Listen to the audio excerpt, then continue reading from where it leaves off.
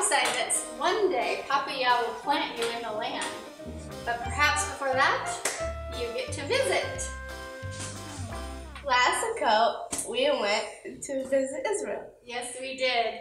And so Hadassah and I have 3 travel tips for you today. Travel tip number 1. Learn how to say the word Goodbye. goodbye. In Hebrew, it will make your life a little bit easier as you try to interact with the local Jewish community. So how do you say the word goodbye in Hebrew? Leitrot. Leitrot. Leitrot. So I'm gonna let you tell me how to spell it. We're not proficient or by any means fluent in Hebrew. So go ahead and tell me how to spell it, Hadassah. Leitra.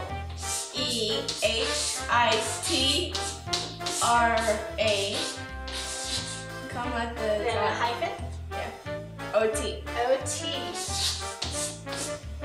see how to write that? Leitrot. So when you want to say goodbye in Hebrew, while you're there visiting in Israel, say Leitrot. Leitrot. Very nice. So travel tip number 2.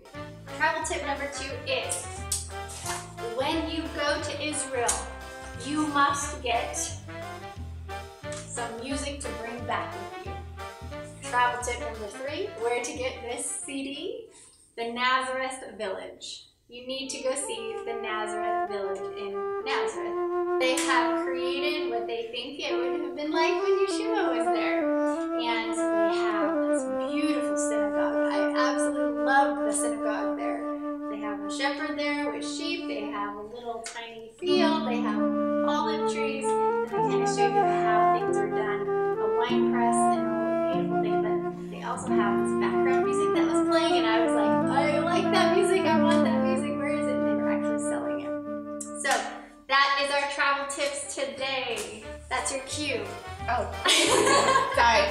I can't wait to meet you in Israel. So remember, it's His land.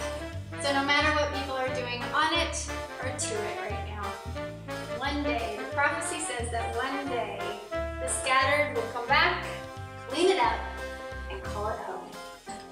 Yah bless your journey to